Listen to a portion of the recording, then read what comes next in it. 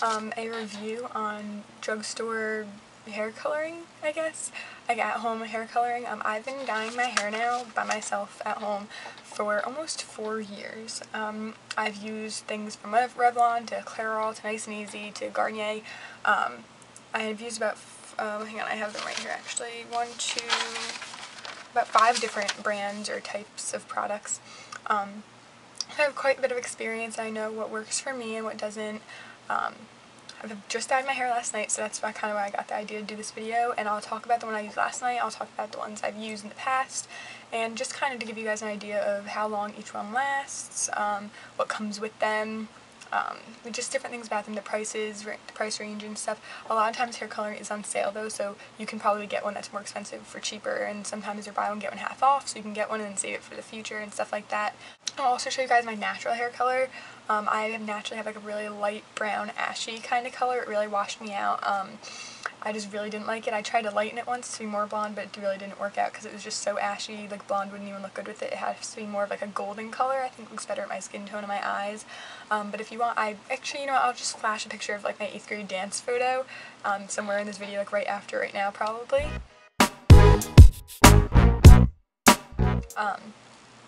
It's a really old picture, so don't judge, but that's like going to be the only picture I have that shows my old hair color. But for the last 4 years, since I was about 16, I got my braces off and I dyed my hair and I totally transformed. And when I dyed my hair, the first time I dyed it, it was really, really, really dark, like purple almost, so dark brown. It faded pretty quickly. I've noticed that when you color your hair at home, almost every single one I've used within the first week, between like 5 to 7 days, the darkness of the color, when you're like, whoa, that's so intense, not only do you get more used to it, but it fades within a week, like the major, like intense shade, and then it turns more natural. Like I dyed my hair last night, and I don't know if you guys can notice the difference from my old videos, because I did use about 3 shades darker than what I've been using throughout the summers in all my other videos, but it kind of, you can tell it looks kind of unnatural, kind of too dark, but in a couple of days it'll lighten up, and I also did this because I'm about to go on vacation and the sun will definitely lighten it up a little bit faster. But so, I'm just letting you guys know these are my experiences, my opinions. My hair is different than yours, might not be, but my hair is different, it's my opinion. This things that I don't like might work perfect for you guys. This is just my opinions, and you know, this is just something that maybe it'll help you guys figure out which one you want to buy. And I'm just going to go straight through my list here. And in between each product I talk about, I will flash a picture of it so that you not only know the name of it, but you know the picture, and the picture won't be of the color.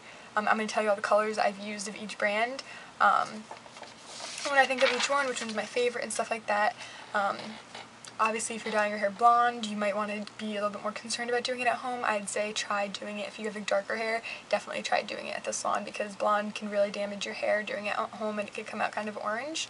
And then if you're going to go dark, that's pretty easy to do at home. That's what I did. I always went darker, and then when I had to go lighter, it's not that hard if you're going like 2 shades lighter, but if you're going like super light, I definitely recommend going to a salon and having a professional do it. But anyways, what I was going to say is I'm going to flash a picture of the box, of what the box looks like, so when you go to the store you know what it looks like, in between like each time I mention a product. But so let's just get started. I'm going to first talk about the Clairol Nice and Easy. That's the one I used last night, Clairol Nice and Easy brand, the one that says a color blend technology. I'm pretty sure that's the one with that woman on the commercial with the really blonde hair. Last night I used the color 112 Natural Dark Auburn, and it came out like pretty reddish. I mean, the camera kind of picks up more red. It's not really as red as it looks. It kind of looks more dark brown. I prefer my hair darker than lighter. I do kind of lighten it during the summer a lot because I feel like dark is just like kind of, I don't know, sad during the summer, but I do plan on getting pretty tan this week when I go on vacation, and I know the sun will lighten my hair a little bit, and also when school comes up I don't want my hair to be freshly dyed because that kind of looks like fake the first couple of days, and I want it to kind of fade a little bit. But to get into this actual product, I've used the color 111 Natural Medium Auburn from Clairol Nice and Easy before, which I do like a lot, but it's harder to find. For some reason they always have 112 in the store, never 111, and it's only 1 shade difference, so it's really not that big of a deal. But for the fall I do prefer the darker one, so I picked 112. I do really love this color. The colors in the Clairol Nice and Easy I think are really great selection. A lot of brands have like 3 or 5, even 5 different colors that almost look exactly the same to me. And that's just kind of boring. Like, I really don't like the plain kind of brown. It's too, like, ashy for me.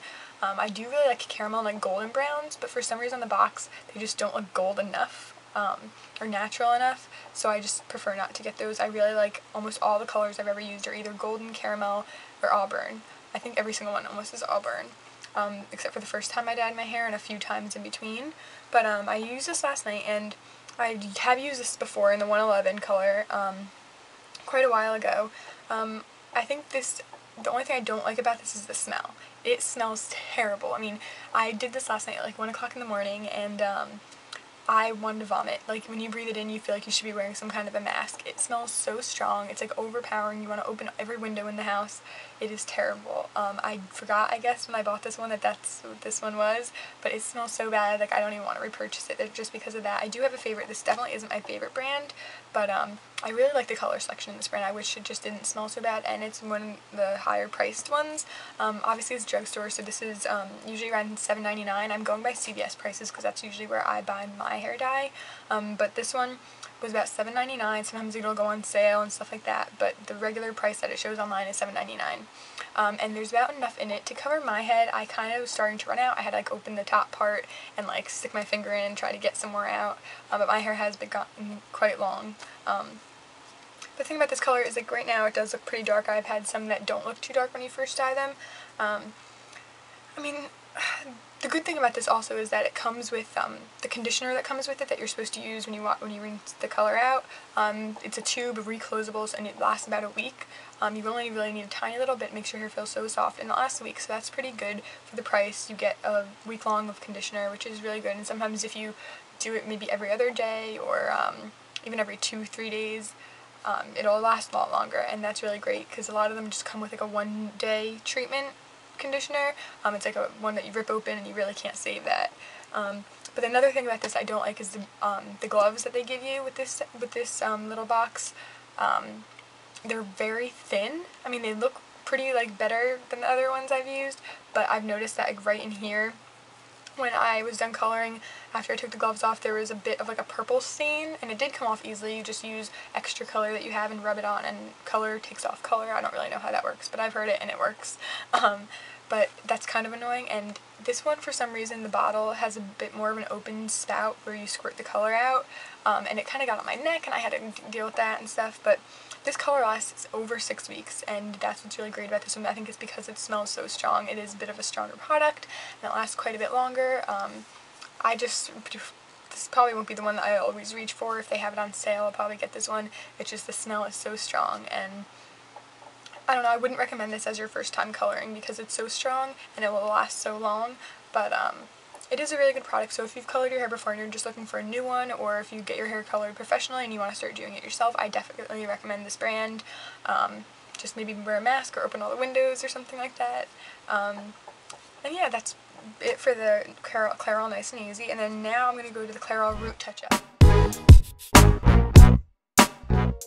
You've probably seen this on the commercial too. It's the same like blonde woman going and like popping into the mirror, and she's like, hey, like, you have to touch up your roots, or whatever she says. But I've used that once before. I was maybe 3-4 months ago, I think. I used the color 5R, R being medium auburn, medium reddish brown. It's supposed to match every color that's any kind of in that like range.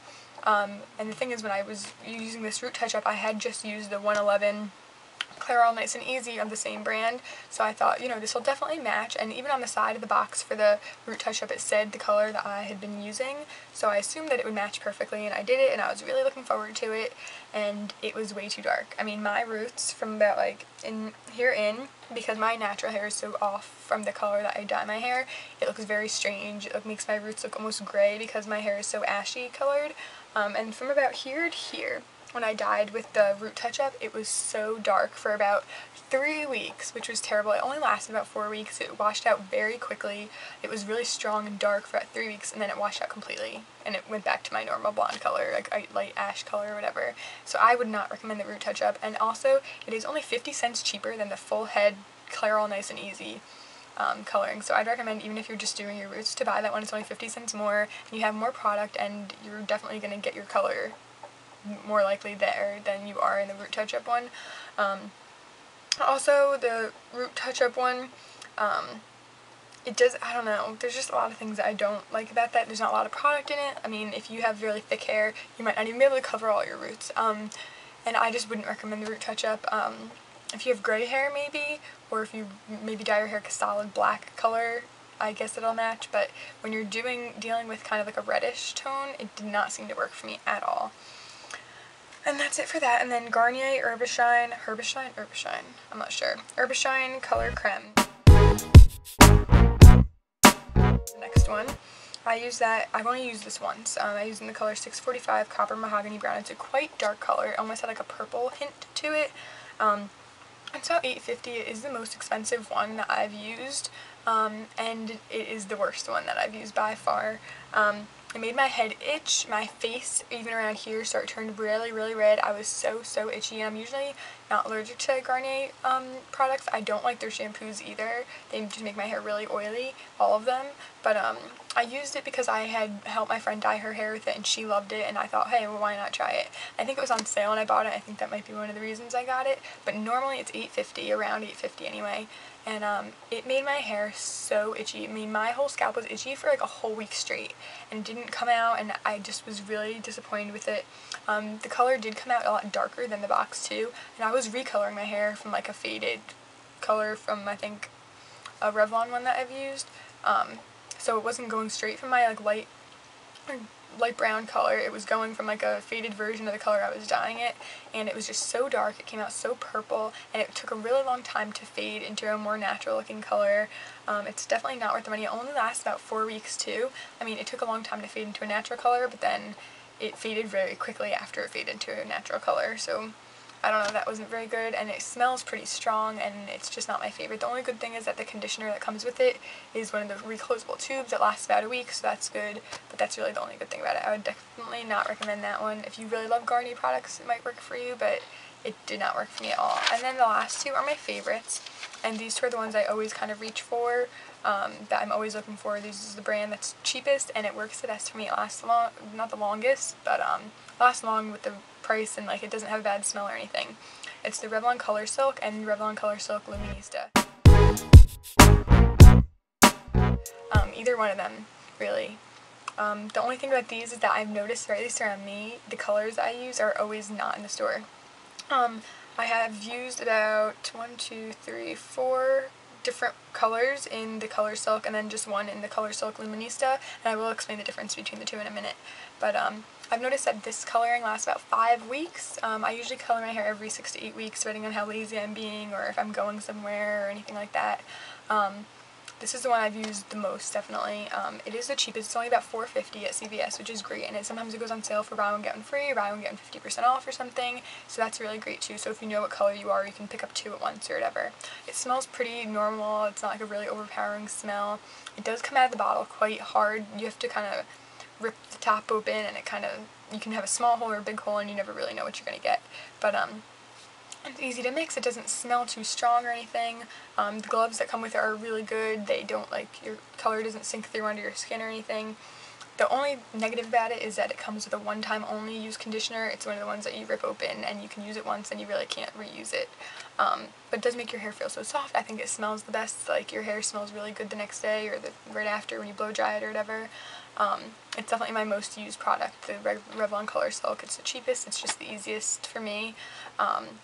Also, I'm going to give you the list of all the colors I've used. The first color I ever dyed my hair in junior year of high school when I was 16 years old, right after I got my braces off, was 30 dark brown. It's a very, very dark brown, almost black. I don't know why I chose such a dark color, going from so light to so dark, and for about 3 weeks it was very, very dark. It was almost purple, like that, you know, that kind of purple mahogany color that I did not want. I think it just happened because I'd never dyed my hair before and I chose such a dark color. I kind of should have went a little bit more subtly, slowly leading up to a darker color, but there's a reason I kept recoloring my hair. It did come out good after about 3 weeks of fading and becoming more of like a coppery color. I really, really loved it. I thought it looked great on me. Everyone always complimented it. They thought my blue eyes really stuck out, and I really, really loved the color. And I just really love that product. It's just cheapest and good. Like, you're really saving a lot of money on something that you can do it yourself. It doesn't have as many highlights as some different brands do, but that's not really a big deal for me. Like eventually the sun will like affect it and look more natural. I've also used 32 Dark Mahogany Brown, which is also a more purpley kind of color. I have been like trying to slowly go into lighter colors, like a golden caramel brown instead of such a red auburny color.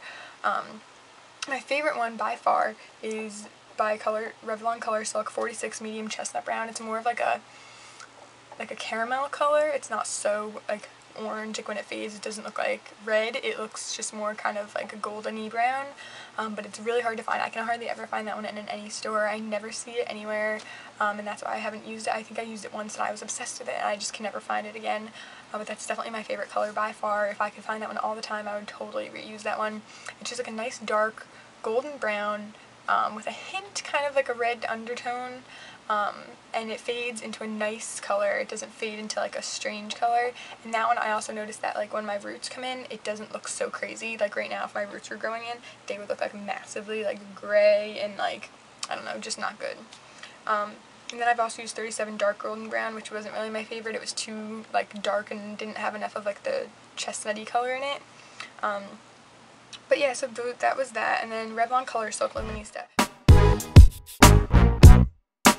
That's the same thing as Revlon Colorsilk, only it's for people who have dark hair and they're trying to either lighten it or darken it or whatever. It's just for people who have naturally dark hair. I have used it because I was trying to go from a color like this into like a more golden light brown color just for the summer, and I really did like it. It was a little bit too light for what I like, but I used the color Light Golden Brown 170. It's only $1.89, so about 25 cents, a little bit like 30 cents more than the regular Revlon Colorsilk. It lasts about 5 weeks, the same as a Colorsilk. It still only comes with the one-time use conditioner. I have all my little notes right here, so that's why I'm looking down. I used this color beginning of summer, so this is the color that I used throughout almost all my videos so far. I used it right before I started filming and then at one point in between filming. That one fades, I feel like, a little bit faster. The Luminista one, not really fades, but kind of, I don't know, it gives off a more orangey tone, at least this color I used did. It was very dark the first day, and then like right after the first day, as soon as I stopped using that conditioner and just used my regular shampoo and stuff, it faded very quickly. It turned very kind of orange, and my roots really stuck out when they started growing in. So I think I'm definitely going to try to stick with the Revlon Colorsilk. I say that's number one. It's the cheapest one if you're first time you're coloring your hair. I definitely recommend it. It's cheap and it's easy. They also make a semi-permanent color too, so I'd recommend using that. And yeah, so that's all my different little mini reviews and recommendations and stuff. I wish that I had known this. I wish someone had done this video for me when I first started coloring my hair, so I really hope that it helped you guys. And yeah, so if you have any questions about any of these products, anything that I didn't answer, or just any recommendations or anything like that, please let me know. If you have any video requests, please let me know. And this might be one of my last videos that I put up before I go on vacation, or it might be the first one I put up when I get back. But today is the 10th, and tomorrow I'm leaving for vacation, so tonight will be the last night I put up any videos. So if you guys have any requests of videos you'd like me to do when I get back from vacation, please let me know. Any lookalikes for makeup, for hair, anything like that at all, please let me know, and I will see you guys next time. Bye. Hi guys.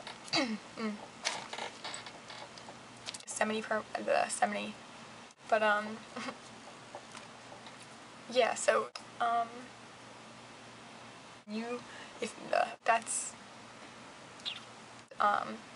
and if I don't put this up before vacation, I'm always gonna cut this part out.